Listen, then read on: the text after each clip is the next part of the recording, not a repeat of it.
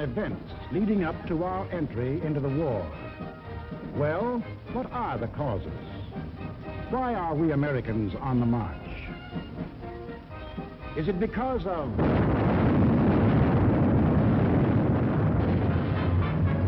Pearl Harbor? Is that why we are fighting? Or is it because of Britain?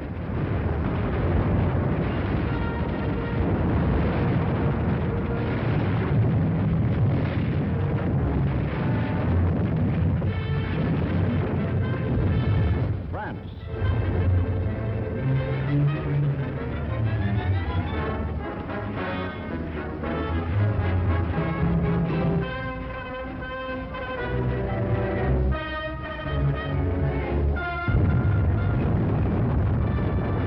China?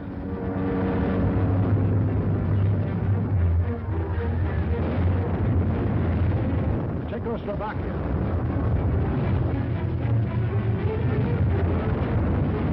Norway?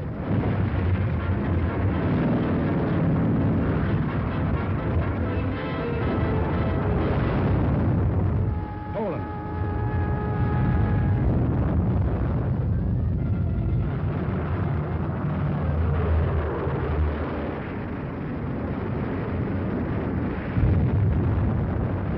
Holland? Greece?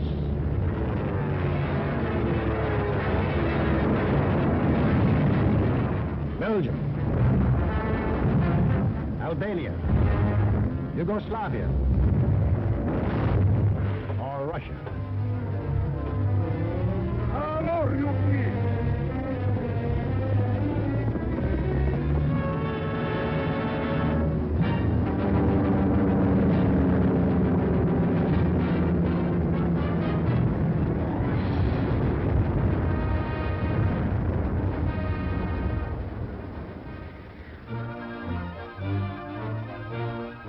Just what was it made us change our way of living overnight? What turned our resources, our machines, our whole nation into one vast arsenal, producing more and more weapons of war instead of the old materials of peace?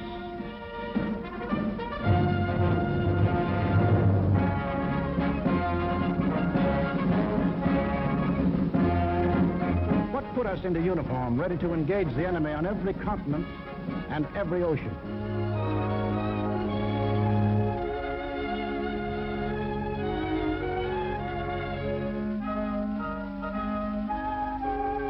What are these two worlds of which Mr. Wallace spoke?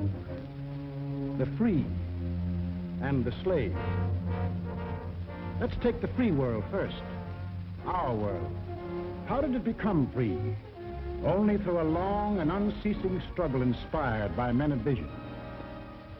Moses, Muhammad, Confucius,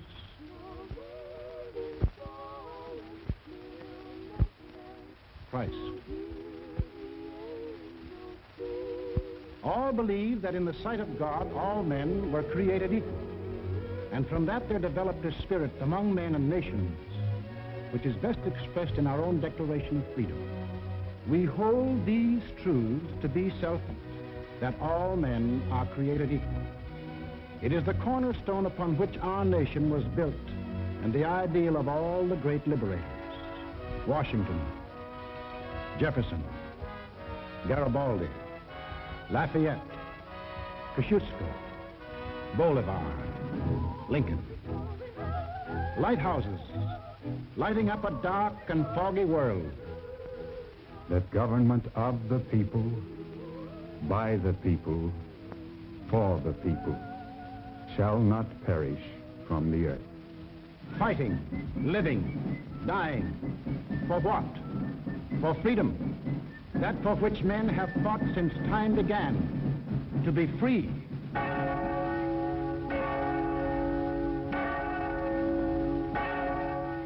Is life so dear, or peace so sweet, as to be purchased at the price of chains and slavery? Forbid it, Almighty God. I know not what course others may take, but as for me, Give me liberty, or give me death. But what of this other world? Here, men insisted that progress lay in killing freedom. Here, they were putting out the lighthouses, one by one. Here, the march of history was reversing itself. In Italy, it began when an ambitious rabble-rouser set his followers marching on Rome.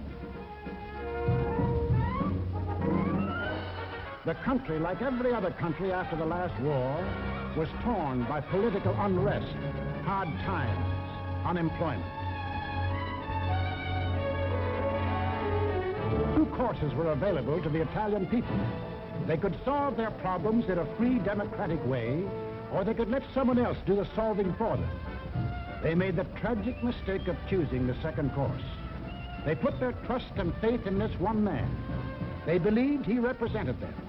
Actually, he planned to betray them for the selfish interests of himself and the group back of him, just as he had earlier betrayed those who first supported him. In Germany, another and even more forceful demagogue set his followers marching from the Munich beer hall. He too had the sinister opportunity to take advantage of post-war chaos.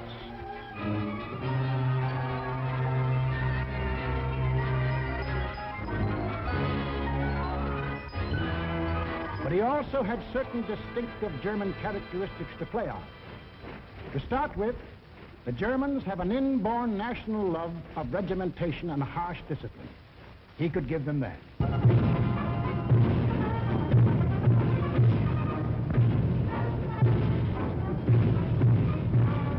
The German army, and through them the people, had never acknowledged German defeat in the last war and were anxious for revenge.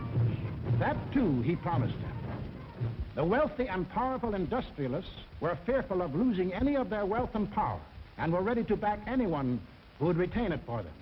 He promised to take care of them too. This man cunningly played all these ends against the middle and ruthlessly set out to murder the newborn German Republic. As the will of the emperor, and to the Japanese people, the emperor is God. Taking advantage of their fanatical worship of the god emperor, it was no great trick to take away what little freedom they had ever known. Yes, in these lands, the people surrendered their liberties and threw away their human dignity.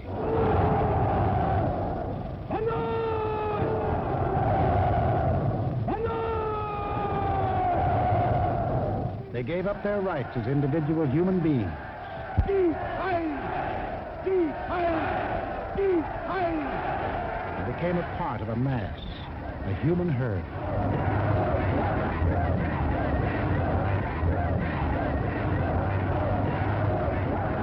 Although these countries were far apart and different in custom and in language, the same poison made them much alike.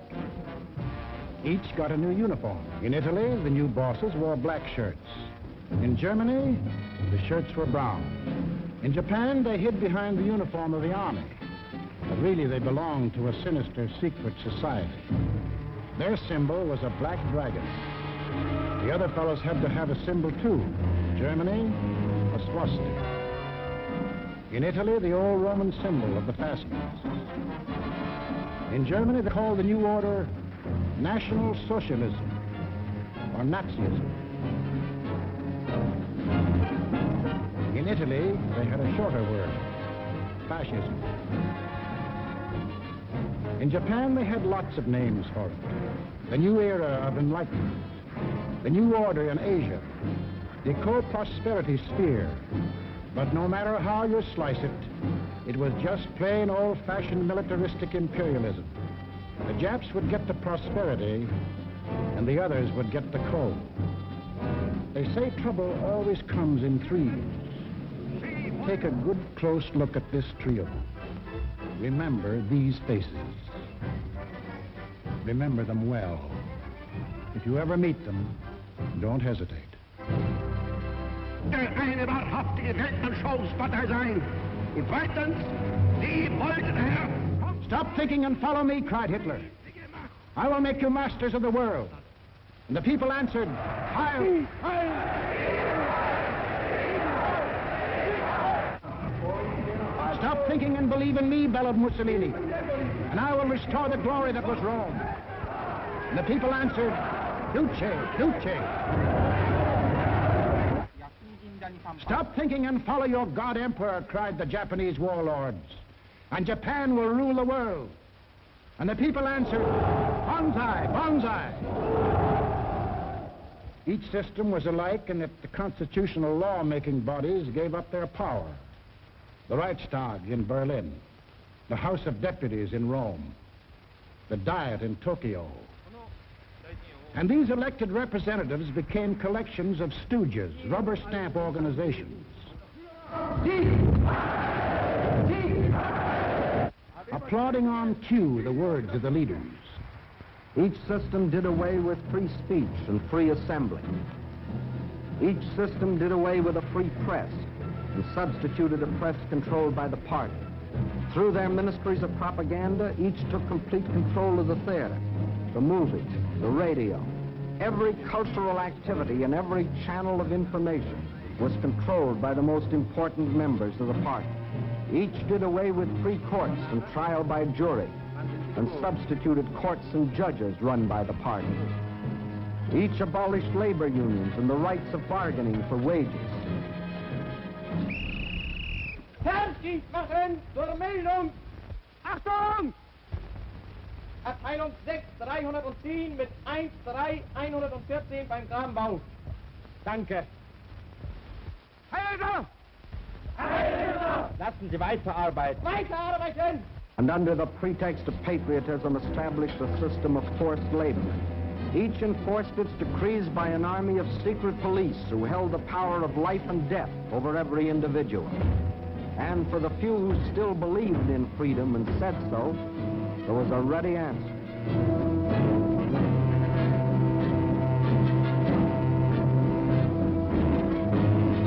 Con una mazza si può imporre silenzio ai più grandi intelletti del mondo. The greatest intellect in the world can be silenced with this. That is an exact translation of the words these black shirts cheer so lustily. Sage nur so viel. Wenn ich das Wort Kultur höre, dann greife ich schon nach meinem Revolver. Whenever I hear anyone mention the word culture, the first thing I do is reach for my gun. Yes, they had the answer. The blackjack and the gun.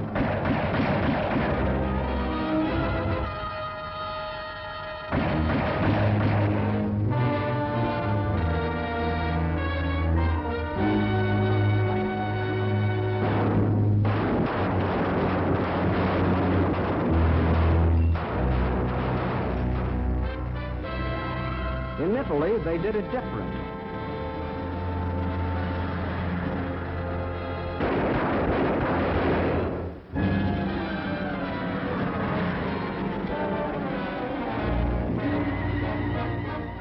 While in Japan,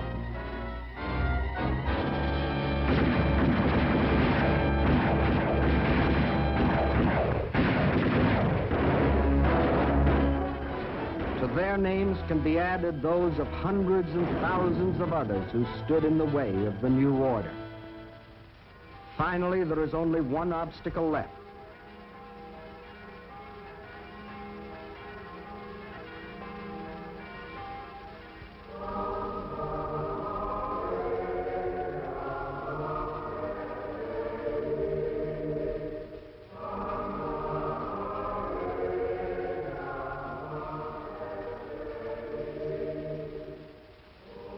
The word of God and the word of Führers cannot be reconciled. Then God must go.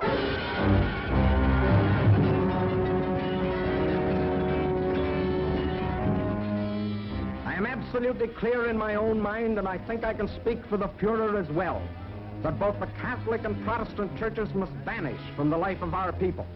Thus spoke Dr. Alfred Rosenberg. And if you have any doubt that he spoke for his Führer, here's what happened.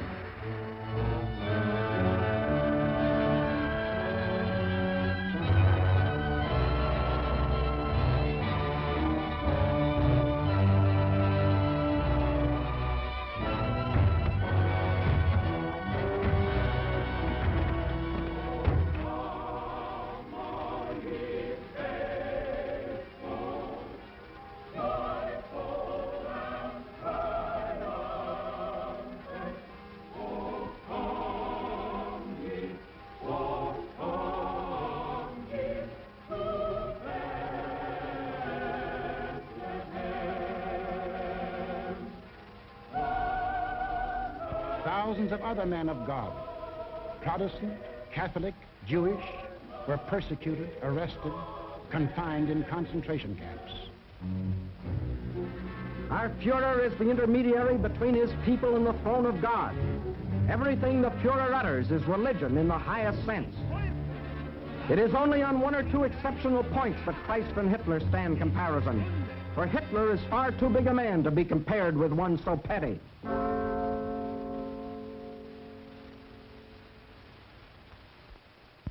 German classrooms. Adolf Hitler ist unser Retter, unser Held, der edelste Führer auf der ganzen Welt. Für Hitler leben wir und wir sterben gerne wir. Für den Führer bis zum Tod, denn er ist unser Gott. Yes, take children from the faith of their fathers and teach them the state is the only church. And the head of the state is the voice of God.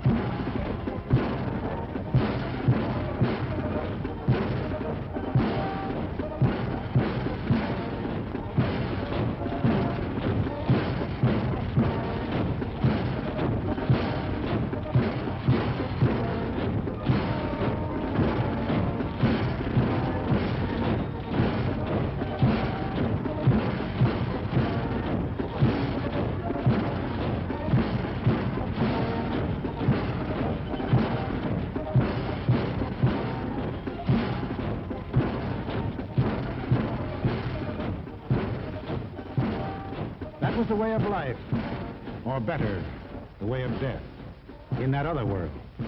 Now, what of our world, the democratic world? What did we want? What did we do about it? First of all, we wanted peace and security. And to prove our sincerity, in 1921, we initiated the Washington Disarmament Conference. This resulted in two vitally important treaties. One, to reduce the size of the British, Japanese, French, Italian, and American fleets. And the other, the Nine-Power Treaty, which guaranteed the integrity of China. And incidentally, one of the powers signing this was Japan. Later on, in 1929, we signed the Kellogg-Briand Pact, which was supposed to abolish war as a means of settling international disputes. This pact was signed by 47 nations, including Germany and Japan. President, I have the honor of handing you the London Naval Treaty. Faithful to our treaty obligations,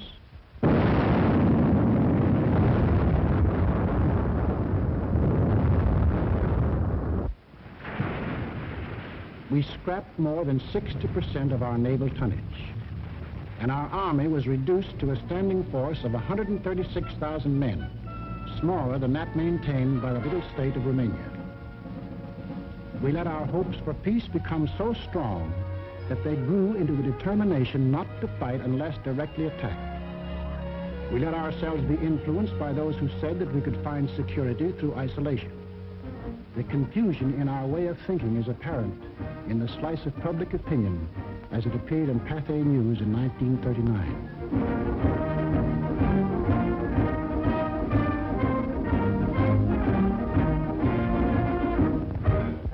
Not for me. This time America should keep out, and I know I will. If war breaks out in Europe, I think that this country should heed the advice of its first president and avoid all foreign entanglements. I haven't the slightest idea of European affairs. In the event of war in Europe, I think we should stay out of it entirely. And all our efforts should be made to keep out of the fight. Let Europe fight her own battles. They mean nothing to us. We should mind our own business. By all means, no. Yes, fight. No. No. Yes. If my country calls, yes. No. We simply did not want to understand that our individual and national problems were, and always will be, dependent upon the problems of the whole world. And we had individual and national problems to worry about, plenty of them, just as Germany, Italy, and Japan had. But we faced them in a democratic way. We passed laws to give working men a chance to improve their lot. We established an insurance program for those without jobs. We began to give old folks protection against want and hunger. We organized the CCC to provide our young men with healthy and useful employment.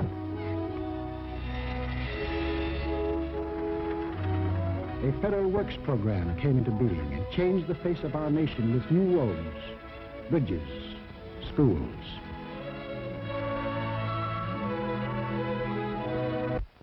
We built great new dams which brought the miracle of electricity to millions of our people. These were some of our accomplishments, but there were others not so creditable. We turned our backs on the League of Nations. We passed the Tariff Act to set a higher wall of isolation around us. We encouraged lawlessness with the farce of prohibition. But in spite of these mistakes, we never had a thought of losing our free institutions. John Q. Public still ran the country. He had his choice of voting for Dewey, Wilkie, Roosevelt, or anybody else. In Germany, they had the choice of voting for Hitler, Hitler, or Hitler.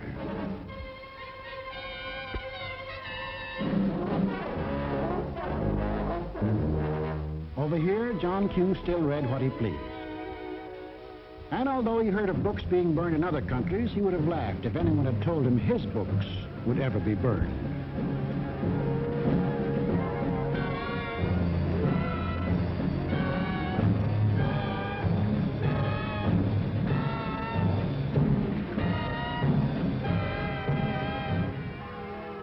And on Sunday, if he felt like it, John Q. went to any church he pleased.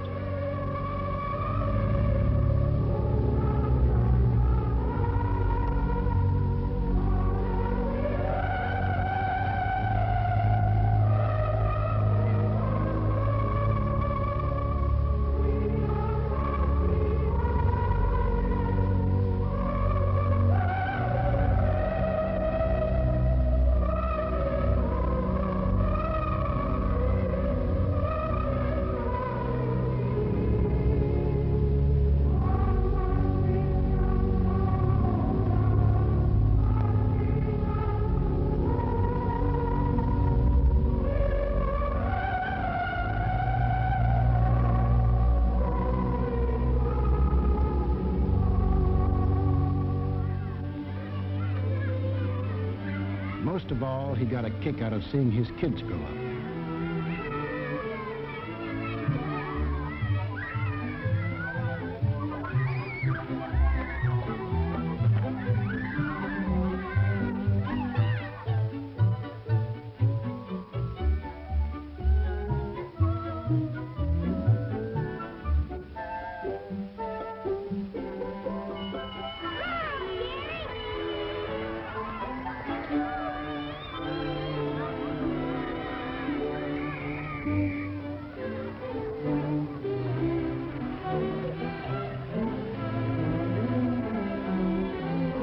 The average American was quite unconscious of the fact that some people had this in mind for the little John Q.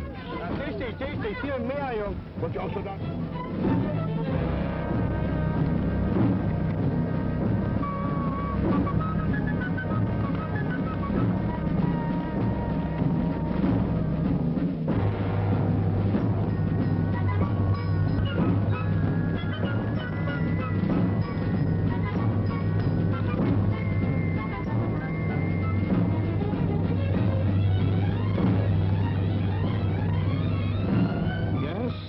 Children were being trained to kill, John Q's kids were giving their pennies to help them have life.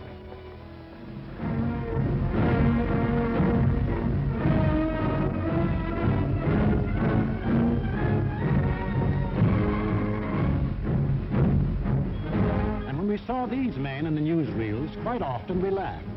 To us, they looked like characters in a musical comedy.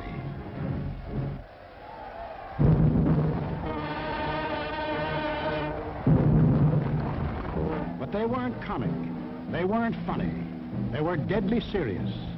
They were out for world conquest. And what made it doubly serious was that there were 70 million Japanese, 45 million Italians, and 80 million Germans, all hopped up with the same idea. Deutsches Volk hilft dir selbst. Jeder soll helfen. Their leaders told them that they were supermen, Herrenvolk, the Nazis called it. The master race, destined to rule all other peoples on Earth. Take a good look at these humorless men. These were to be the rulers of the ruling race. Leben, auch ihr bürgerliches Dasein ist gesichert in diesem nationalsozialistischen Staat. Obey us blindly, and you will attain your rightful place in the world. All other people will be your slaves. That's what they promised them. That Americans, Chinese, Russian, South Americans, all free peoples would work for them and make them rich. And how they ate it up.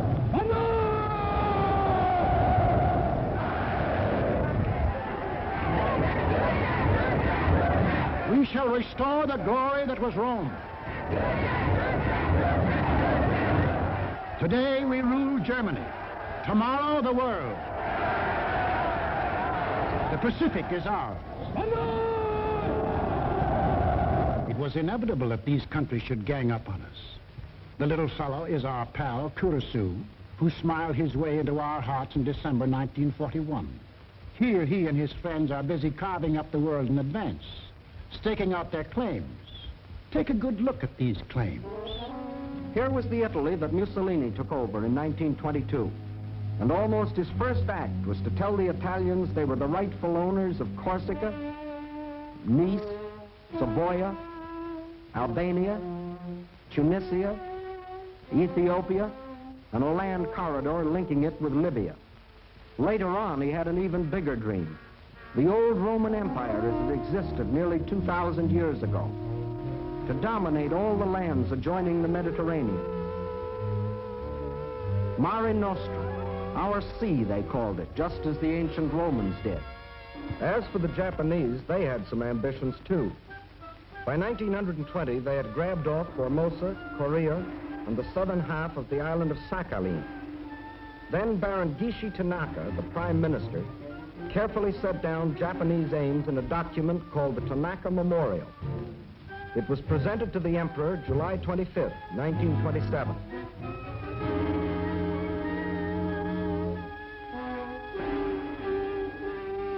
Here was their dream. Manchuria for raw materials, China for manpower, Then a triumphant march through Indochina, Siam, Burma, India, the East Indies, and on through Australia and New Zealand. And in the north, all they claimed was that part of Russia east of Lake Baikal. That was to be the new order in Asia. Then the Japs would move eastward to crush the United States and really start their co-prosperity sphere. Now take a look at the bite the Nazis reserved for themselves. Here's the Germany Hitler walked into, and here's what he wanted. First, Europe under his complete political or economic control, leaving Mussolini a share of the loot if he behaved himself. Then the drive to the east, through the rich oil lands of Iran and Iraq, into India. Another push south through Africa. Then from Dakar, jump off to meet the honorary Aryans who were to move in on South America through the Pacific. At the same time, start across from the Scandinavian countries to hook up with his buck-toothed pals coming over from Siberia to join in the conquest of the United States. There it is, gents. All they left us was Shangri-La. And they'd claim that, too, if they knew where it was. If they had a chance, listen.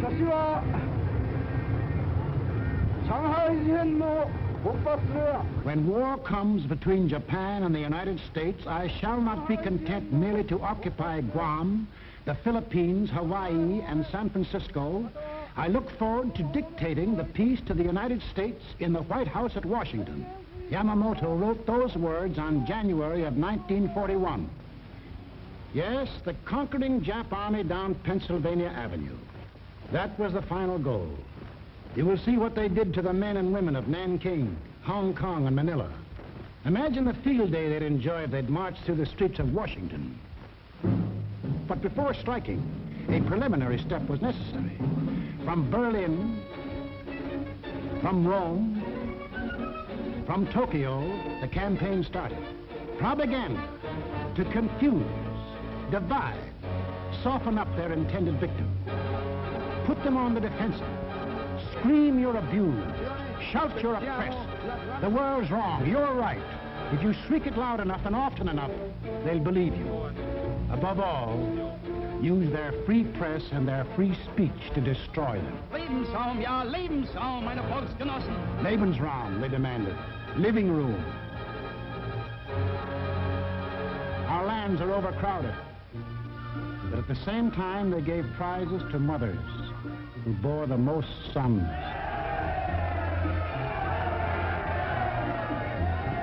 They brought together large groups of young men and young girls for human breeding. Read what one of their leaders wrote.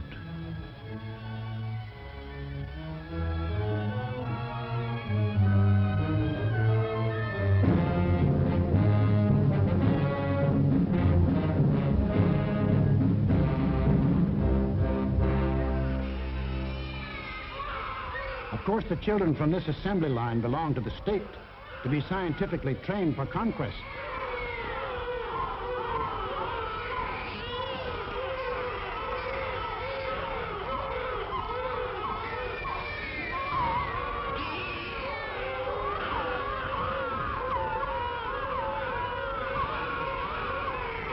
Another howl was the lack of raw material. They claimed they were the have-nots and we were the haves. But out of this supposed lack, they built up the greatest war machines the world has ever known. These are the published figures from the German military budget. Actually, between 1933 and 1939, Hitler's program of rearmament cost more than $80 billion. The Nazis alone assembled a striking force of 30 panzer divisions, 70 motorized divisions,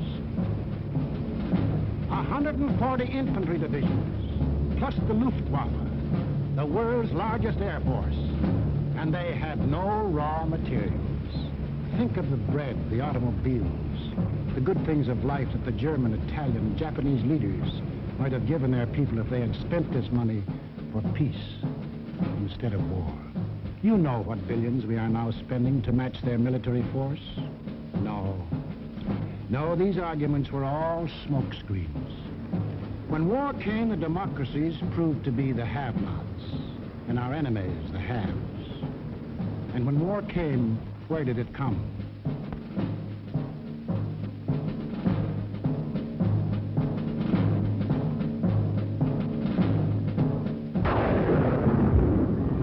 Remember that date, September 18th, 1931. A date we should remember as well as December 7, 1941. For on that date, in 1931, the war we are now fighting began. The place was Manchuria, the northernmost province of China, 6,000 miles from San Francisco. Manchuria, the first objective in the Tanaka Plan. By September 18th, the Japanese, who by treaty patrolled the southern Manchurian Railway, had secretly and illegally increased their garrisons. On the Korean-Manchurian border, an entire Japanese army was assembled, conveniently equipped for a winter campaign. All they needed was an excuse. They made their own. At 10:30 that night, just after the Mukden Express had passed by, a section of track was dynamited, causing damage to one rail and 2 fish plates. Japan's honor had been violated. Within half an hour, the Japanese railroad garrison launched a coordinated attack on the barracks of the sleeping Chinese army at Mukden. The slaughter was appalling. By midnight, the conveniently placed Japanese army poured across the Korean border, and the first open act of aggression, the invasion of Manchuria, was on. In 4 days, they had occupied the whole of southern Manchuria, and shortly after, the whole country.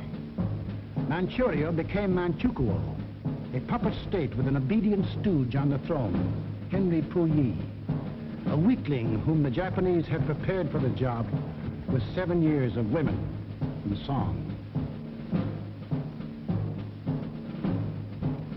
In Washington, Henry L. Stimson, then Secretary of State, now Secretary of War, sent out a blistering denunciation of the attack. The League of Nations sent a committee of 5, headed by Lord Lytton and including our own General Frank McCoy, to Manchuria to investigate. In October of 1932, the committee issued its report. We found that the Japanese occupation of this large part of China was not justified on the ground of self-defense, and that the new state which had been set up was a Japanese protectorate rather than a genuine case of Manchurian self-determination. Shortly after, the League condemned Japan as an aggressor nation. À son Excellence, Monsieur Matsuoka, délégué du Japon. I call on His Excellency, Monsieur Matsuoka, delegate of Japan.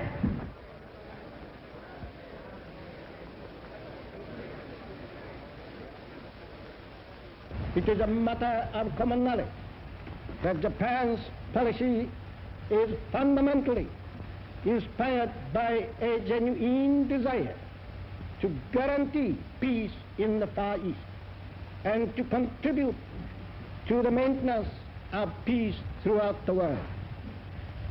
Japan, however, finds it impossible to accept the report adopted by the Assembly. In answer, the Japanese delegates, knowing there were no guns behind this condemnation, smiled, took up their briefcases, marched out of the League. Northern Manchuria was dead. Collective security was dead. A green light had been given to the aggressors. We and the rest of the world knew that these aggressors should be stopped and punished, but we were unwilling to make the necessary sacrifices to back up that opinion. It was impossible to convince a farm boy in Iowa, or a driver of a London bus, or a waiter in a Paris cafe that he should go to war because of a mud hut in Manchuria. Yet the subsequent course of history makes it clear that that incident, so many miles away, is one of the main reasons that you and millions of others are in uniform today. The Japs had Manchuria. Phase number 1 of the Tanaka Plan was completed. Phase number 2, the conquest of China. In 1932, without warning, the Japs attacked the Chinese city of Shanghai.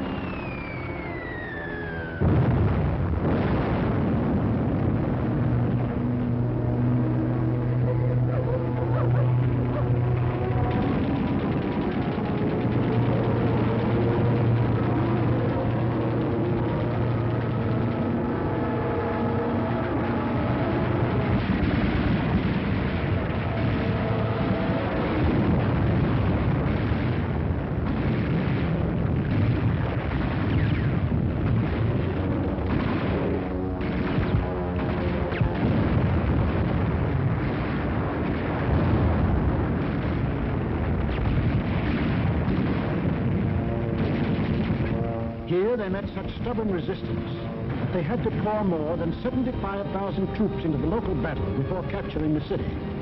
This resistance made them decide to shift their campaign to the north, and in 1933 they added the province of Yehol to Manchuria.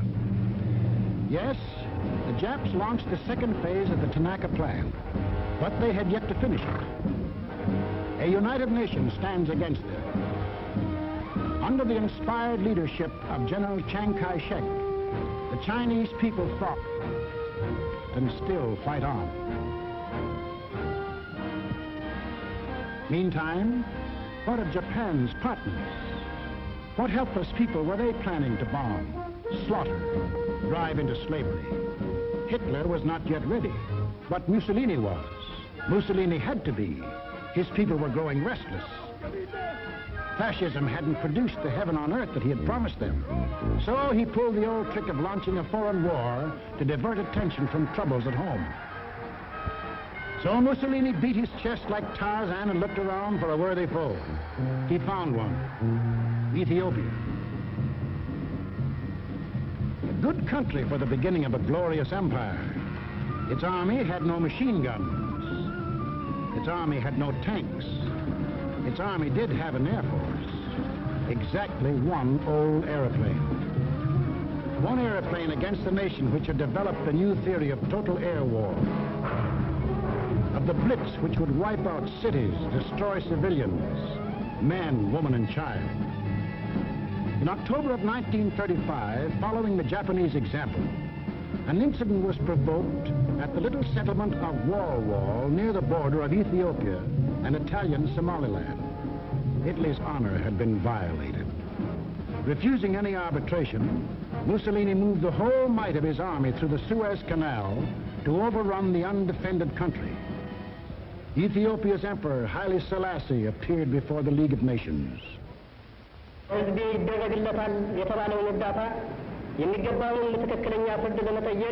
I must still fight on until my tardy allies appear, and if they never come, I say to you without bitterness, the West will perish.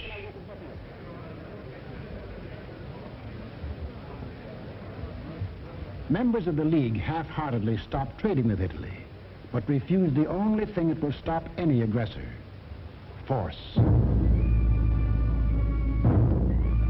Ethiopia was left to herself. Native leaders came to pledge their allegiance.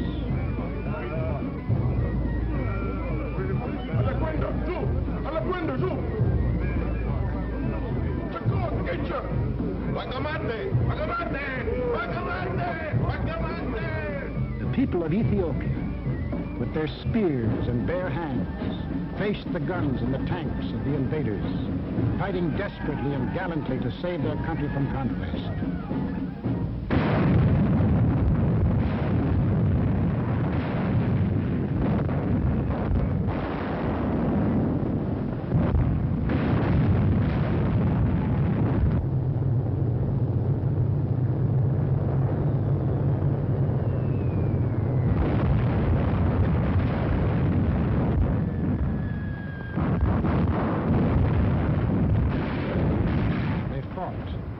They died. But in the end, there could be but one result. Might triumphed. Italy conquered Ethiopia. Many of our elected leaders warned us of danger. Without a declaration of war and without warning or justification of any kind, civilians, including vast numbers of women and children, are being ruthlessly murdered with bombs from the air.